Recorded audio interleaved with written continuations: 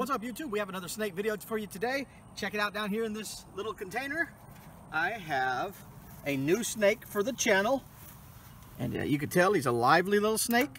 This is a Gulf Coast ribbon snake, and he's got these green patterns on him down his sides. They got the lines, and his stomach's kind of a greenish light color, and he's non-venomous. That's why I'm handling him. And these little dudes love to live in the grass. They're a hunter. They're actually part of the garter snake family, and they love to eat amphibians. They eat mostly frogs and tadpoles. They will eat fish if they're down by the water, and they'll even eat sometimes small lizards. And now, if you look at this little guy here, he's pretty long. He's very wispy, and that means he wasn't born this year. He was probably born last year or maybe a year before. And they can get up to 40 inches long, which is 3.5 feet. So that's a big snake. And again, like I said, they are non-venomous. They do have a kind of they said that while they're not non-venomous per se, they do have a kind of stuff in their saliva that if they bit, they can cause irritation. But they don't really bite. They're non-aggressive. They're very sweet, and you can see the round pupil here. That's always the sign that it's not a pit viper, right? Which most pit vipers, all pit vipers are venomous, but most snakes in Texas that are venomous are pit vipers, with the exception of the coral snake. But anyway, this little guy here is beautiful. I mean, absolutely gorgeous.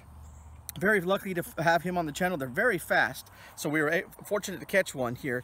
His natural defense from most predators would be to slither fast. They get into the debris and they take off. I mean, they're like lightning when they want to be. So they're very fast, and I was able to catch him, fortunately, to be able to show you. Anyway, look at his stomach again. That's beautiful, solid pattern. And look at his little face. Big eyes. And this is not, so one thing you got to think about is these snakes, like these little guys here, they don't choke their prey. They grab them and swallow them whole. So they don't actually just grab them and squeeze them like a boa constrictor would. They just snag them and they just swallow them. Okay? So as beautiful as he is, of course, we're not going to keep him. We're going to keep him wild. So I'll go turn him free in just a second, and we'll show you that.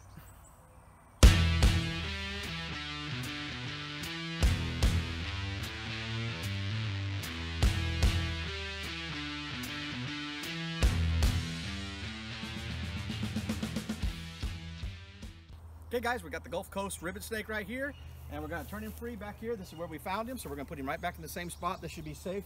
There's so much grass and so much greenery back here. This will be a great home for him to hunt and live in.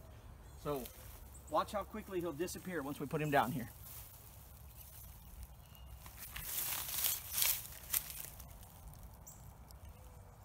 What a cool snake. All right guys, like we always say, thank you for watching, and keep it wild.